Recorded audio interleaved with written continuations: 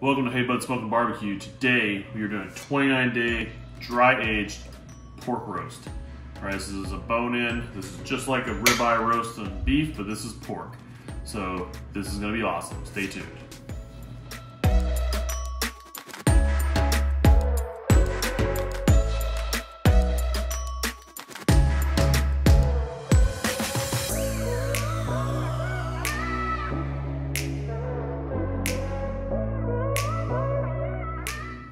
All right, welcome back.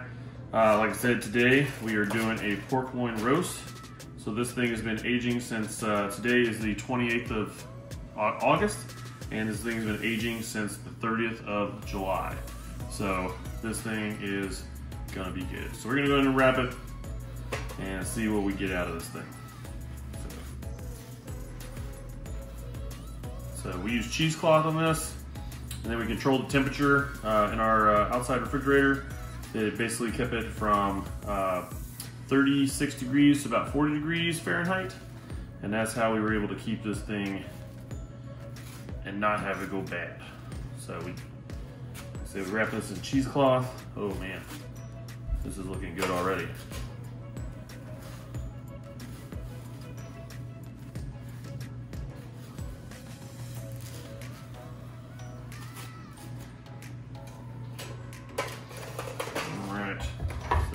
There. Move this out of the way. All right, you can see right here, so it has good the pellicose on the outside, so the rind, whatever you want to call it. It has shrunk quite a bit. We left the bones on it, so that basically help protect the meat underneath. So we're gonna end up taking those off as we carve this thing up. But this is looking good so far. So we're gonna go ahead and get started on cutting this thing up, trimming it out, and all that fun stuff.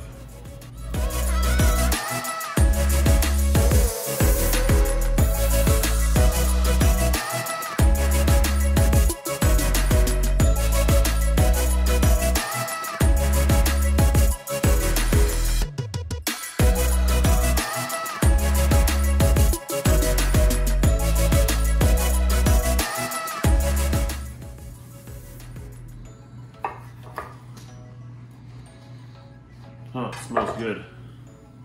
Come off real nice. Get a little bit of this off right here.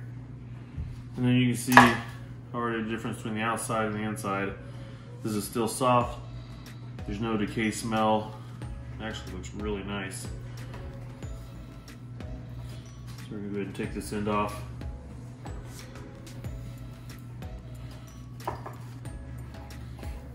Cut's fairly tender.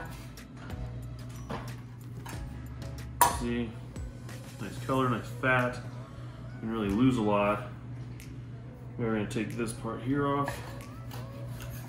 So that's all pretty much fat. There's a little bit of meat on there, but it's close to the pellicose, so we're not gonna use it. We're gonna take this side off. Same thing. I'm really liking the way this turned out.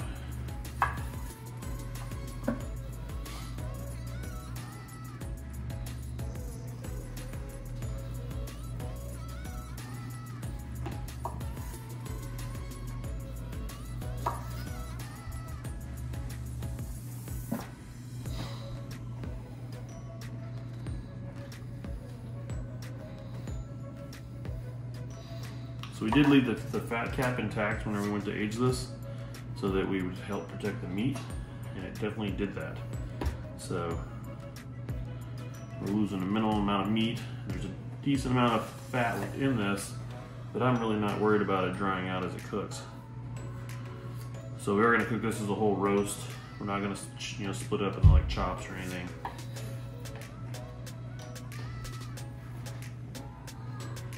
There, right there. So, still turned out pretty good. You can see all good color. Smells good. It definitely has that cheesy smell, like the age, just like you get with beef. So this is gonna be really, really interesting. But we are cooking this. Man, God, it smells good.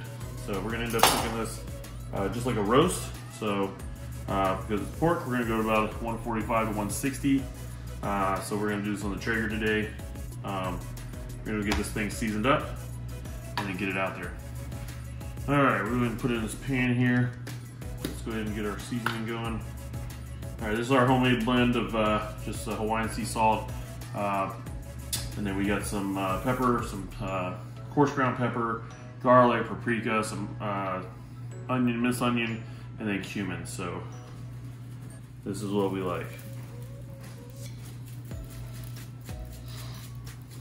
And this is going to cook on the Treagar at about 250 to get it up to temperature like we talked about.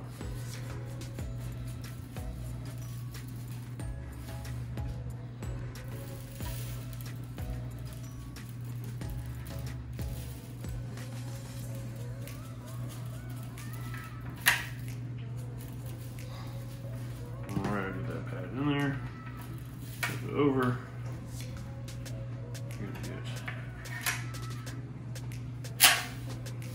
Ready to our excess seasoning, and then she's ready to go on there. All right, we're gonna be using our meter thermometer today. We're gonna get this right in the center, in the meatiest part there, and then just gonna slide it on in there. So that'll give us a good reading, and then that'll allow us to keep track of this so we don't overcook it, because we don't want to waste a good piece of meat. So, all right, let's get this thing on the grill.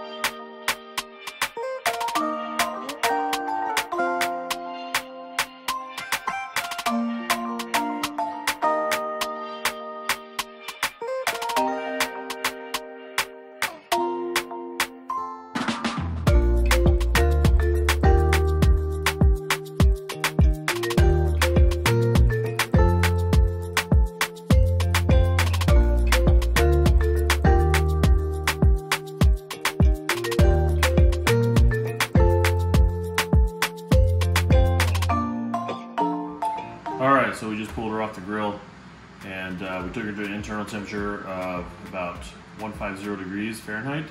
So now we're going to transfer up here, pull our probe out, right there. Alright, so we're going to go ahead and trim her up, see how she turned out. I'm just going to go ahead and just cut her in half here. Oh, juices are flowing immediately. Oh my God. Look at that. Not even pushing down on it. This is just, all that fat has rendered. Oh man, that is beautiful.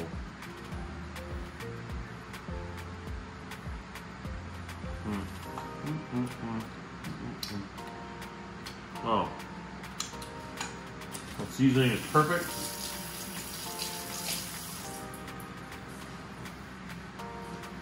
Let's get some cut off of here.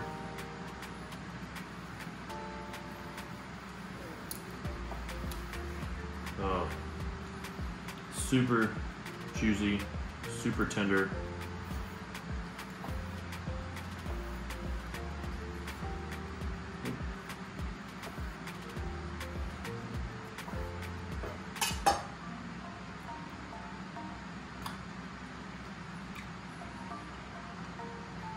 That's really good. It actually does not have the normal kind of like cheesy, like aged cheese kind of flavor. It actually like tastes really, it's very, you can taste the pork, a little bit of the spices from the seasoning, but it's super tender, super juicy.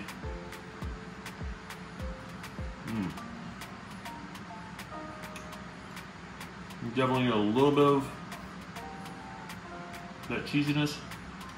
Just a tiny bit. It's not like beef in any way, shape, or form. And that is just dripping juice right there. That is just falling out of there. That's crazy.